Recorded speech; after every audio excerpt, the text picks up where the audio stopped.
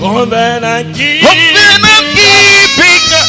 Baba, there is no one like you.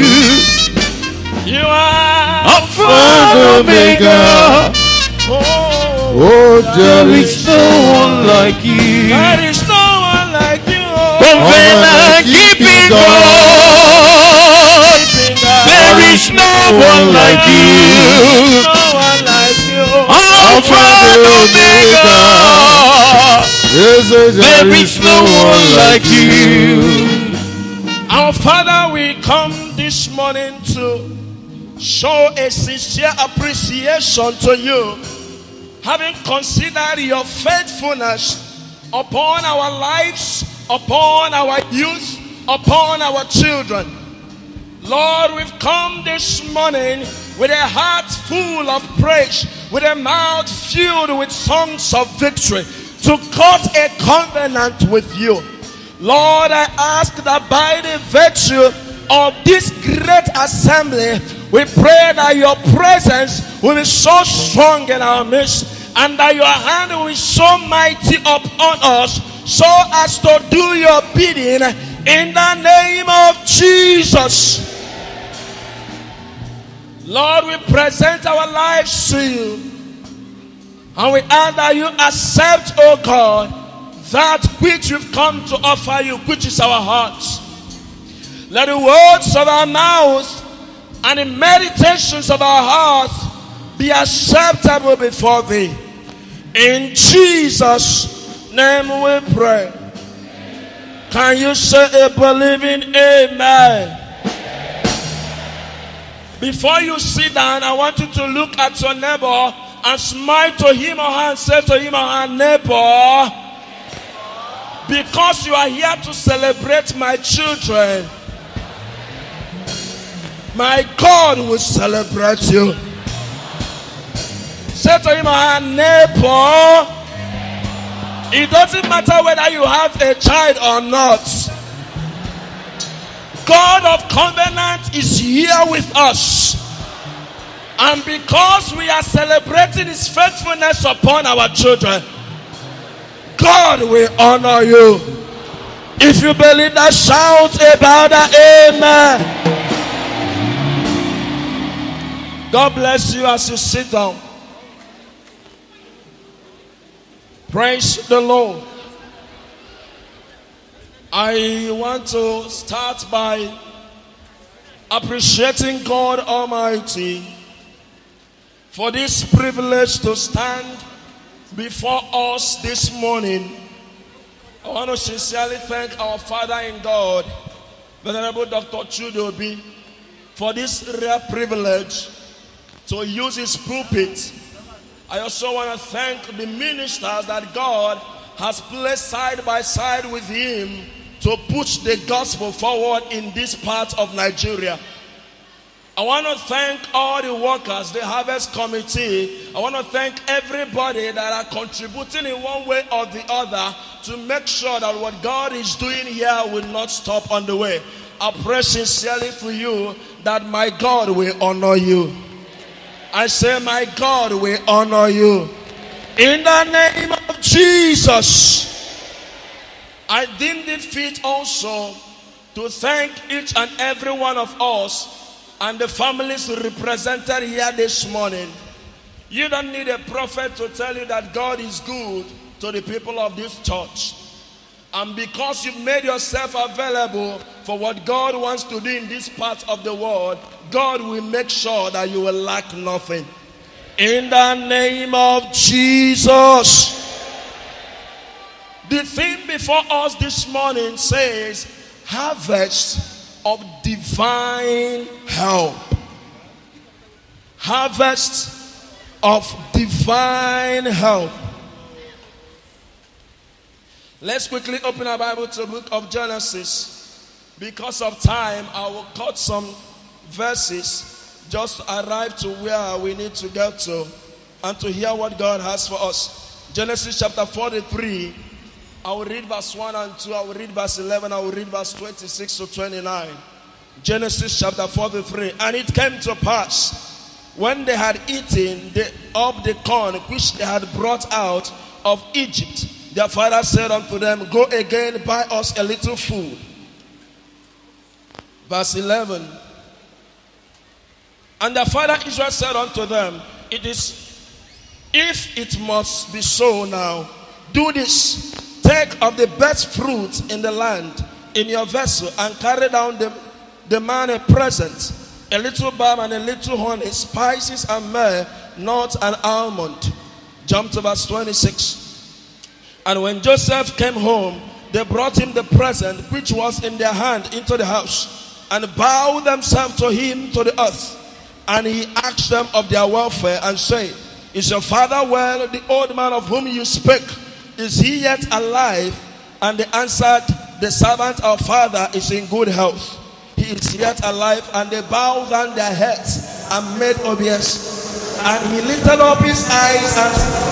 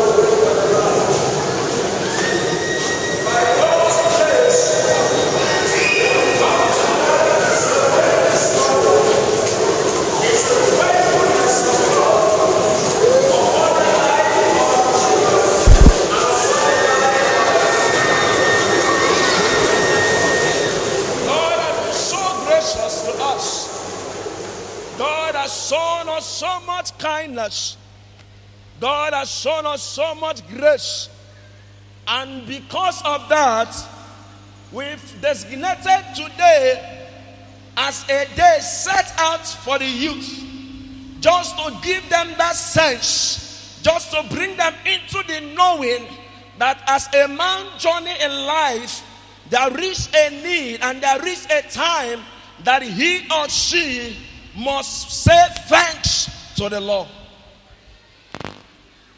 When we talk about harvest of divine help, we are talking about a presentation, an appearance, a show of appreciation unto the Lord for what he has done, and to enter into a new covenant with him for what he will still do. For a man to think of appreciating God in a time like this, it means that that man has seen through the eyes of the Spirit, and that man has come to understand that according to the times and the move of God, what is being done today is a thing that needs to be done. When we talk about harvest, we are talking about a season of appreciation. When we talk about harvest, we are talking about a time that men that has understanding, like the sons of Issachar, peep through the eyes of the Spirit. They have seen the heart of God, and they came to an understanding that it is time to appreciate God, because the Bible says that the gift of a man maketh way for him. Where we read in the Bible gave a story about a man that in his days and time, the Bible revealed that they have finished what they had, and they deemed it fit to go for another one. But because Jacob was a man of the Spirit, he came to an understanding that there is a need for them to go with a present in their hand. And Jacob said to his sons, it is not meet for you to appear before this man empty-handed. it is needful for you to go with a present, seeing that this man has been good to you. Joseph in his time and days happens to be a man of renown. He was a governor, a man of a high profile in the land of Egypt. And typologically, Joseph was a clear-cut representative of Christ. For the Bible says, and Pharaoh said unto Joseph, no man in this land will be above you, only by the reason of my throne as the king of Egypt will I be above you. And in Philippians chapter 2, the Bible says, and God has highly exalted him and has given him a name that is above every other name, that at the name of Jesus, everything in heaven, on earth, and beneath earth shall bow.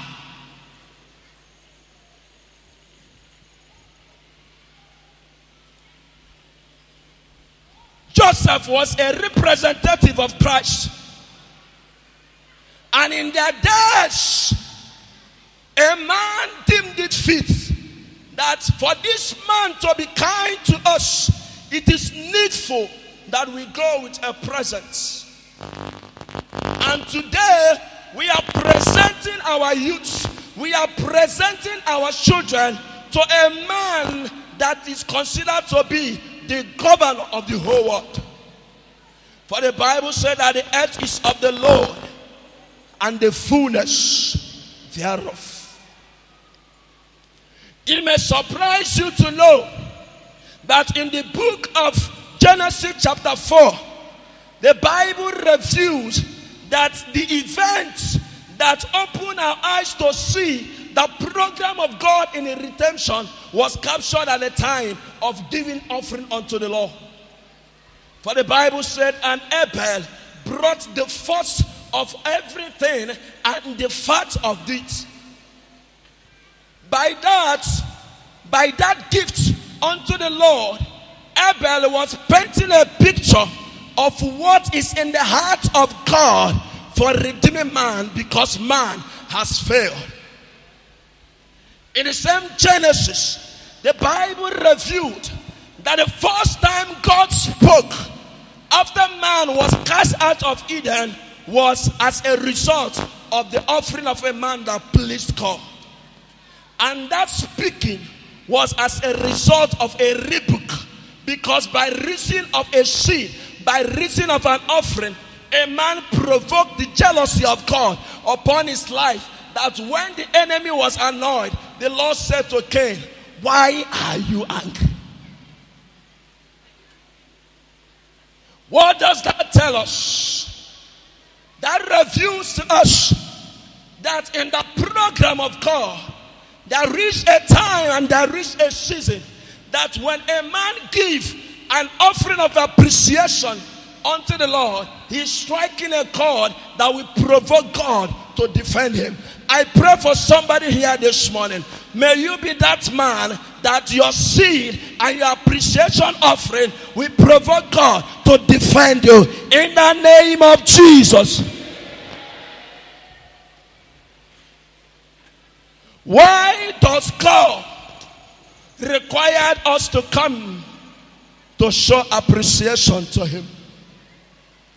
The Bible says in the book of Matthew chapter 6 verse 21, the Bible said that where thy treasure is, there thy heart will be also. The Lord needs your heart, because your treasure, when you give it to the Lord, your heart is needed to it, and your heart is channeled towards God. Why does God require us to come to his presence and offer unto him? It is because it is a command with a promise therein. For the Bible says in Psalm 50 verse 14 and 15, offer unto God thanksgiving and pay thy vows unto the Most High, and call upon me in the time of trouble, and I will answer you and deliver you. May your offering today, may your seed of appreciation in the hand of Jehovah provoke God to defend you in your days of trouble in the name of Jesus.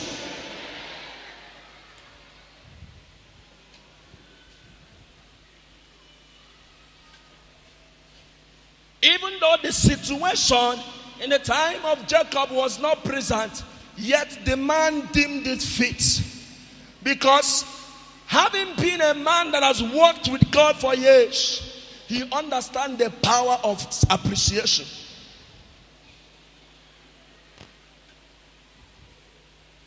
The Bible says in 1 Chronicles chapter 28, if you begin to read from verse 9, the Bible said that David wanted to build unto the Lord. And the Lord said, no, you are not qualified to do it. And the Bible said that David made available peace. He taught Solomon how to give unto the Lord a quality offering. Today we are celebrating our youth. We are celebrating our children. And each and every one of them seated here came from a family. And I believe sincerely in my heart that what God wants to do is that he wants to cut a covenant with the people. If you read down from my text, you agree with me that that seed alone opened different doors to the people of Israel. And one of the doors was that when they came to Egypt, they had their place in the best land in Egypt, the land of Goshen. I believe strongly in my spirit that what God wants to do is that God wants us to show appreciation unto the Lord. Many of our fathers seated here today. It is possible that when you came to Lagos, you came with nothing. It is possible that when you came to Lagos, you came confused. It is possible that when you came to Lagos, you are so short-sighted that you hardly see the future. You came as a boy. Some of our mothers and our aunties and our uncles seated here. You came with no direction, with no vision. But look at how far God has kept you. God has not only blessed you, God has given you homes. Some of us are landlords in Lagos. God has given you children. God has prospered your business. God is making sure that every single day of the year, your life is preserved. Will you this morning, in appreciation to the Lord, teach your children, teach your youth, your young ones, the need to appreciate God? Will you this morning encourage them with a seed unto the Lord, a seed of appreciation, a seed of thanksgiving, a seed that will speak volume, having considered where God brought you from and where he is now with you and where he's taking you to? Can you appreciate God by encouraging these ones?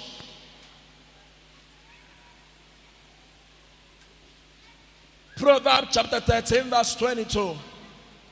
The Bible said that the righteous man leave inheritance for his children.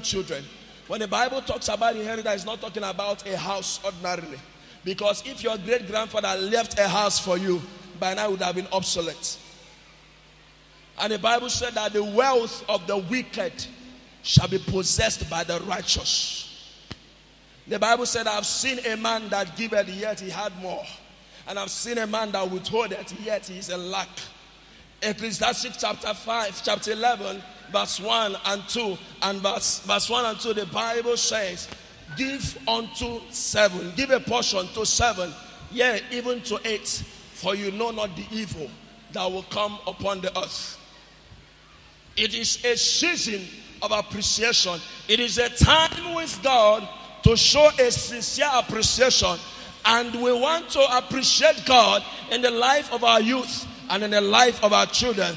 Can you teach your children this morning with a good seed in their hand how to offer unto the Lord? Shall we stand even as we pray?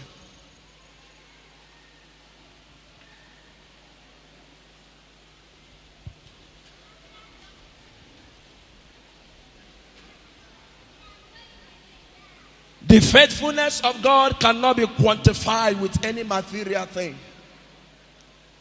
But it is sown with what we give to the Lord. I have one prayer point to make this morning. And that prayer, I will make an altar call.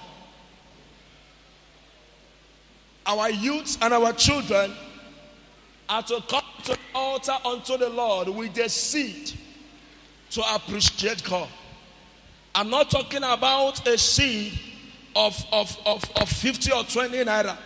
I'm talking about a seed that, having considered God and His faithfulness in your life, you want to say, God, I want to appreciate you through my word. I want to appreciate you through my son, through my daughter. I want to show you how grateful I am for all you have done for me. Can you encourage them? If you have a seed with you, a seed of 1,000, a seed of 2,000, a seed of 3, 4, 5,000, even a seed of 500, and you want to say, God, in this day of harvest of divine help, I want to cut a covenant with you. Please, can you come to the altar? We want to pray with you.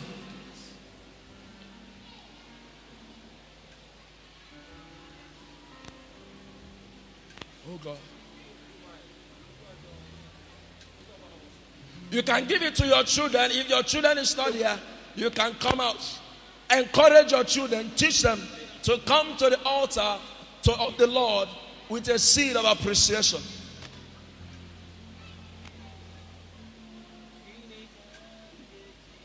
If your children are here, encourage them.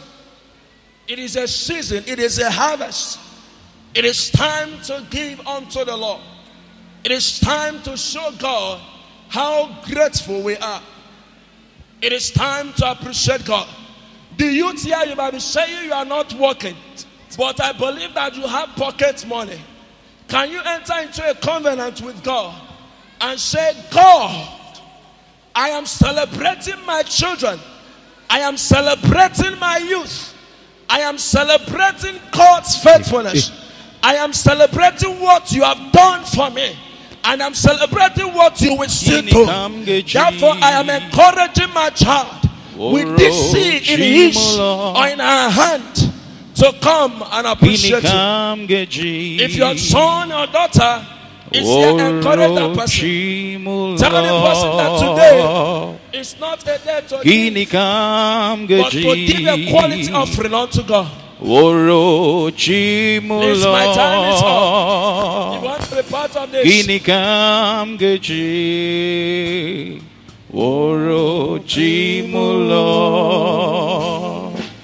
Agameji aja digema agamejinto unto digema agameji bam bam bam bam natancha ewo agameji obimo orochimulo agameji aja digema agamejinto unto digema agameji bam bam.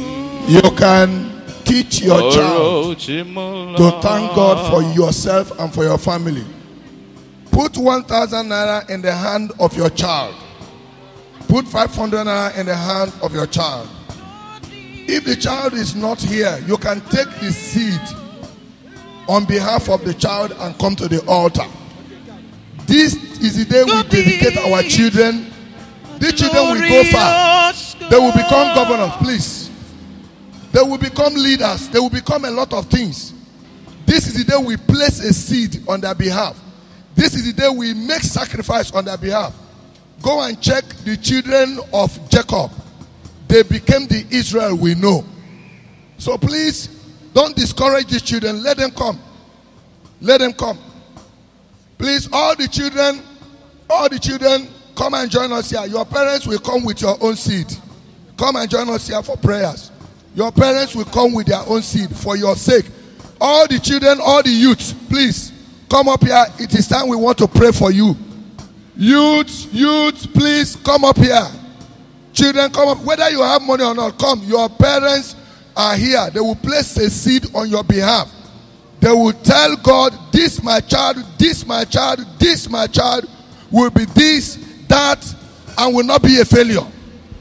All the youth, all the children, don't sit back. Come forward to the altar. We want to pray for you. If you can't locate your parents, don't worry, just come. They will come with the seed to the altar. Parents, come and place a seed on the head of your child. You have 5 children. You have 6. You have 3. You have 4. You have 1, 2. God is asking you for 1,500 naira. We have heard from the youth who preached today. We have heard the word of God from the youth who preached. He's a youth. He's young. He just finished from the university. And if God gave him that kind of revelation, we should embrace it.